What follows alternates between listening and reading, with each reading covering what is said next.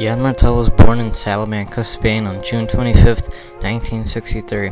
His parents are Nicole Perrin and Emile Martel. His parents were French-Canadian descent. At the time of his birth, his father was a diplomat for the Canadian government. Throughout his childhood, Martel spent his time in Costa Rica, France, Turkey, India, Iran, Mexico, United States, and Canada.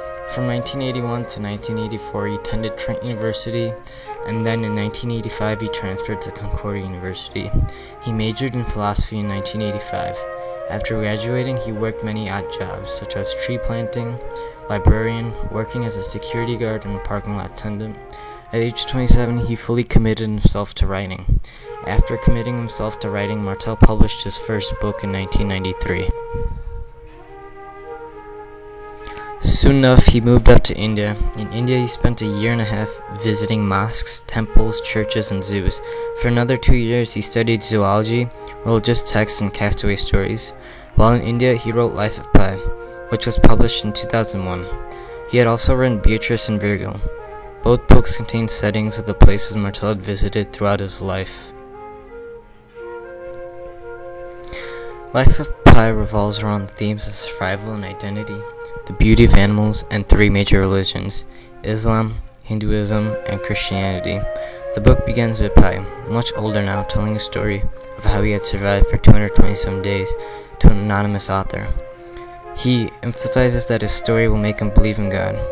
Pi was raised as Hindu, but explored and found interest in Islam and Christianity. He began practicing three religions at the same time, every day. His mother was very supportive of him and wanted the best for her child. Pi's father owned a zoo, and that's how he became interested in animals. That time in India, things became difficult, and Pi and his family had to flee to Canada. The ship that Pi and his family were on started to sink, and Pi's whole family dies. All Pi's remaining is a lifeboat and a 450-pound Bengal tiger named Richard Parker. At his time at sea, Pi and Richard Parker arrive at the island, thinking that they were safe. He stayed on the island for a couple of days, but soon realized that if he were to stay on the island any longer, he would die. Richard Parker and having religion is what helped Pi the most throughout his journey.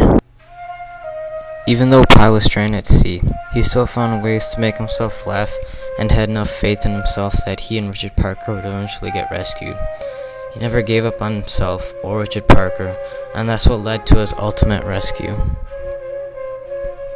Martel's second book, Beatrice and Virgo, was published in 2010. The novel is about an author, Henry, who is struggling to publish another book. He then receives a letter asking for help writing a play. He later visits a taxidermist who writes the letter and is told about a play that includes a donkey and a monkey named Beatrice and Virgo. Henry would go back every day to have the taxidermist read little tidbits about the play that he had written. Henry was confused at first when he first heard about the play, but little did he know that the animals were a representation of the Holocaust. The major theme in this novel was using animals for human condition. Due to the fact that Yann Martel had lived in many countries, he was able to put his life experiences into both of his novels, Life of Pi and Beatrice and Virgo. Martel was deeply interested in learning about the Holocaust. Even though he had no personal connection to it, he moved to Germany and became interested in visiting concentration camps and researching more about it. Some key events from the Holocaust is what initially inspired him to write Beatrice and Virgo. Both Martel's novels, Life of Pi and Beatrice and Virgo, had the recurring theme of the beauty of animals. Social and historical events, as well as his own life events, impacted some of his major themes in Life of Pi and Beatrice and Virgo. Life experiences Martel had encountered throughout his life are clearly shown in his novels. He has written many novels inspired by his own events. Two of them happens to be Life of Pi and Beatrice and Virgo. Martel continues to travel around the world and is trying to find new ways to inspire himself as well as others around him.